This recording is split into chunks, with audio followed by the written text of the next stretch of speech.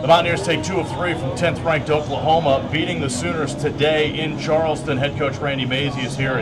Coach, we talked about the possibility of being in first place, or at least in a tie for first place after this weekend, and here you are. How does that feel, the first-place Mountaineers? Well, it's going to have to sink in a little bit, but you know, coaches and players, you like that stuff, but you try not to get caught up in it, because as soon as you start feeling too good about yourself, then you run into a brick wall. So we told the guys today before the game that you put yourselves in this position to win this thing, so you can never take a day off. Mediocre teams take days off, take at-bats off, take pitches off, but now that you've proven yourself to be capable of winning this thing, you can't take a day off, and we didn't today. What you have to feel good about is how this team produced, particularly on offense. We saw that big 8th inning with all the 2-out runs, and we saw clutch hitting with 2 outs again.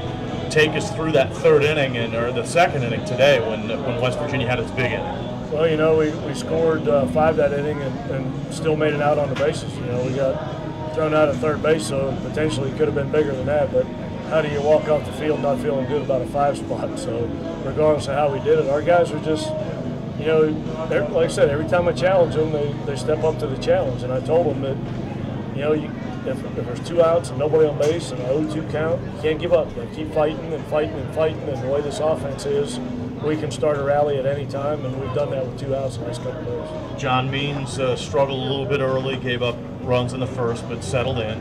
How did you think your starter performed today? You know, I didn't think his stuff was any worse than it's always been.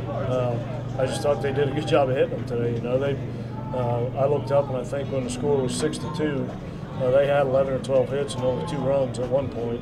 So we tell our pitchers all the time that you throw your most important pitches out of the stretch, not out of the windup. And when guys got on base, 2 or 3 guys got on base, that's when he seemed to make his best pitches. So he got into trouble, but he did an unbelievable job getting out of trouble. T-Zach in middle relief got, I believe, 5 outs for you, and then Corey Walter with that great 4-out save. I mean, that was tremendous and a great cap for this one. Yeah, you know, when you get late in the game, when you get to the 7th inning and you got a lead, you count down the outs like the ball's dropping in Times Square, you know.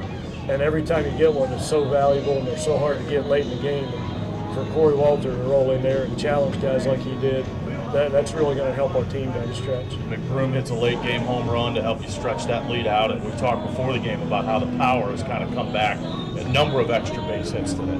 Yeah, you know, and after he hits a home run, then we're in a 1st and 3rd situation, and he sacrifices himself with a hit and run to hit a ground ball to the right side and get that all-important 3-run lead going into the 9th as opposed to 2. So just got a bunch of unselfish guys on this team, and that's what championship teams are made of. All right, you've got some time to decompress now and soak all this in and prepare for next weekend. No games because of finals, but you win this series and then you're right back here against TCU.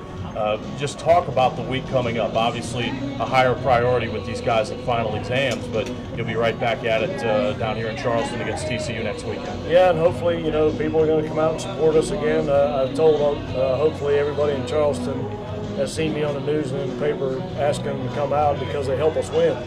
They give us energy. Our guys love playing in front of them, so by all means, come out and see us play. It's a little bit worrisome when the first game coming off of final exams is always knocking off some rust.